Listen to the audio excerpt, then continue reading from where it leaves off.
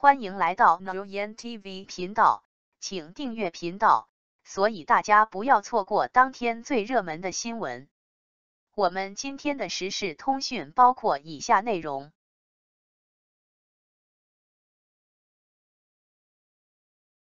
如果长陵男主曝光，刘亦菲搭档王鹤棣，精彩预告来袭。神仙姐姐刘亦菲新剧《玫瑰的故事》大获成功，演活万人迷女主角黄一梅先热议，单周涨粉30万，迎来人气高峰。据悉她下一部剧将开拍武侠剧《长陵》，让人惊讶的是盛传男主是以爱为营王鹤棣，许多网友表示从没想过两人相差11岁会搭 CP。不过刘亦菲《玫瑰的故事》与同事小11岁的林毅搭档也毫无违和感，仍看好两人激出强烈 CP 火花。刘亦菲将《玫瑰的故事》女主角黄一梅演成鲜活的玫瑰，演大学生依然少女感十足，脸上丝毫找不到36岁的岁月痕迹，加上她自然灵动的演技，将一个出生在好家庭的富养女儿给演活了。之后即使演到结婚少妇，成为母亲，都能看到她在剧中不同阶段的变化，从神情到造型都有细腻转变，演出神乎其技，也祝她人气再攀高峰，开播1周就涨粉30万。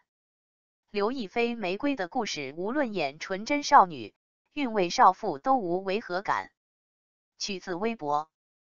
近来传出刘亦菲确认已接下武侠古装剧《长陵》，讲述一代女战神岳长陵遭奸人陷害后跳入悬崖，从此生死未卜。11年后她逆境重生，不仅容颜未老，更变成一个娇俏美丽的绝色少女。她以新的身份重返武林，为帮哥哥和死去的将士复仇。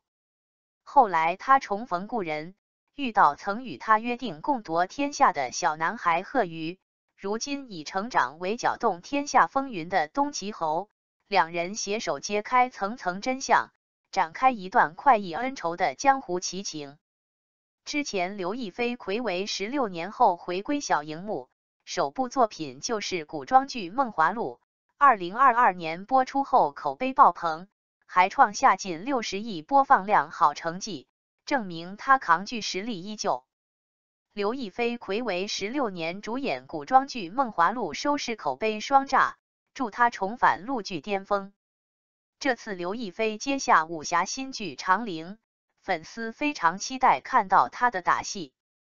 因为刘亦菲前几年远赴好莱坞发展，主演《花木兰》真人版电影，虽然口碑惨败，但她在片中打戏超精彩。一人完成90%的动作戏，从马背翻跟斗、舞剑、射击等所有动作都是一气呵成，即使现场有替身待命，刘亦菲还是愿意先亲自上阵试试，敬业到连好莱坞剧组都大为称赞。刘亦菲主演《花木兰》迪士尼真人版电影，9成打戏坚持亲自上阵。长陵是爱奇艺特别重视的剧集之一，目前长陵的豆瓣页面显示该剧暂定在2028年播出，由苍兰诀、大宋少年志导演一征执导，男主角是苍兰诀、以爱为营王鹤棣。36岁刘亦菲与25岁王鹤棣的搭档让网友超惊喜，表示没想到两人相差11岁会组 CP。不过网友看好刘亦菲的百搭体质，她才刚在《玫瑰的故事》热恋23岁的小鲜肉，两人同框一点都没有违和感，也没有姐弟搭档常见的移植感，认为两人还是会激出强烈 CP 火花。黑夜告白杀青，王鹤棣捧花照，网友期待与冉方旭再相见。王鹤棣黑夜告白杀青捧花照。王鹤棣在黑夜告白杀青时，手捧鲜花的照片一经发布，便在社交媒体上引起了广泛关注。照片中的他面带微笑，眼神中透露出对角色的深情和对剧组的感激。这张照片不仅记录了剧集的圆满结束，也象征着演员与角色之间的深厚情感。网友们纷纷在评论区留言，表达对王鹤棣的支持和对剧集的期待。再配上冉方旭背影剧照，故事感好绝，塑造力太强了。这样的评论充满了对王鹤棣演技的认可和对剧情的期待。杀青文案的浪漫告别。黑夜告白的杀青文案同样引起了粉丝的热烈反响。